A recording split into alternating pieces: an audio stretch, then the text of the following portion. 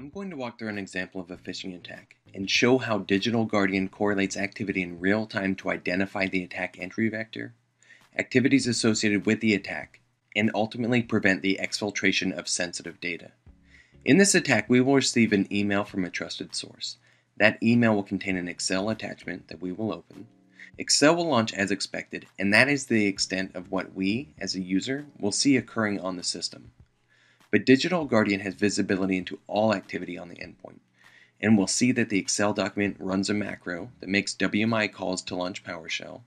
PowerShell then makes an outbound connection to a remote attack server, pulls down code and injects that code into itself. PowerShell is now used as a reverse tunnel such that the attack server now has control of my system. Let's take a look at the phishing email we received. We can see here that it comes from one of our coworkers, Pete White, and it looks to involve salary information about my peers. When I try to open the attached Excel document, then I get a prompt from Microsoft warning me to only open attachments from trusted sources. Well, I trust Pete, and even if I didn't, I kind of want to see what's inside this document anyhow. So we proceed to open the document.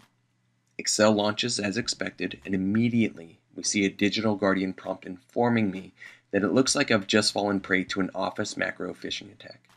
We have the choice to either block the attack or continue. In a production environment, we would likely just block this attack, but for the sake of this demonstration, let's choose to proceed. Next, we get a prompt informing us that PowerShell, having been flagged as a suspicious process, is now trying to write a new file to our system. For this demonstration, the file is called phishingattackfile.txt. But this is only representative of an initial attack pulling down its toolset or pulling down its payload, CryptoLocker for example. Whatever it is, Digital Guardian can see and control this activity. Now this prompt is shown in real time. That means that the file has not yet been written to the system. We could block this activity, but again for this demonstration we will choose to continue, and as soon as we do, we can see that the file then gets written to the system. The next thing Digital Guardian sees is an attempt by this suspicious process to modify the system's host file.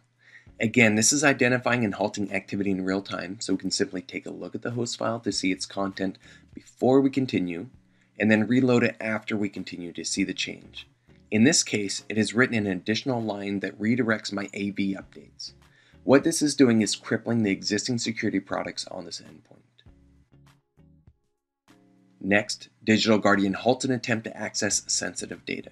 Because of the DLP side of the solution, Digital Guardian knows what is and isn't sensitive data. Now that this suspicious process is attempting to access classified data, we cannot allow that to occur. The only choice here is to block. As soon as we do block, we see a prompt almost identical to the previous one. The difference being that the previous prompt showed the attempt to access classified data by a process running as my user, whereas this time it is running as a system account. That means that this thing was smart enough to know it had been blocked. It then escalated its privileges on the system and tried again to access the file. But Digital Guardian sees it and blocks this attempt as well.